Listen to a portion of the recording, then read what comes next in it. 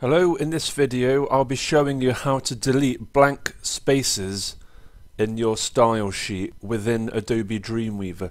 The reason you might want to do that is because when a style sheet is loaded by a website, all these extra spaces between your code add to the load time. So that's not an issue if you've only got a small style sheet and there aren't many lines of code. But if it runs into the thousands of lines of code, and most WordPress websites do, you're going to have lots and lots of spaces. The other reason you might want to delete blank spaces is that you might have encountered an issue with Dreamweaver where blank spaces are inserted between every line of code. Now this is something to do with Dreamweaver, but I've also seen it happen with caching services like Cloudflare. They have something called development mode, and I noticed that all these spaces were inserted, and this is not good. You don't want all these spaces, so how do you get rid of them? Well, I'll show you. There's a technique that you can use. It's very quick. First of all, you press Control F, and I need you to type in open square brackets followed by a backslash, the letter R, another backslash, the letter N, and then close the square brackets.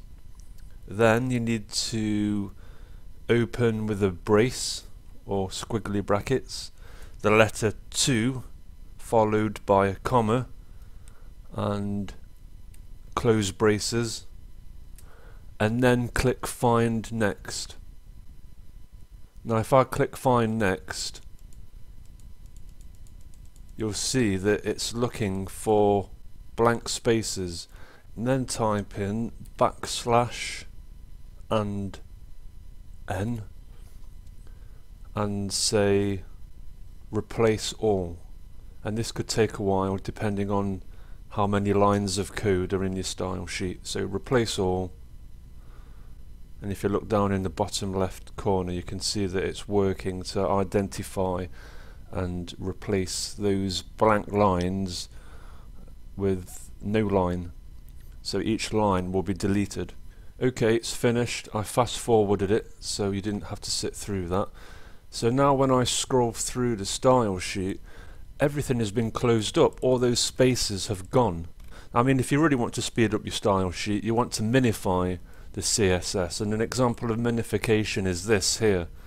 But the reason I don't do that is because I actually find it easier to read and edit the code, because I like to use the element inspector, which is available in both Firefox and Chrome. It's easier to read the style sheet like this rather than having it all minified.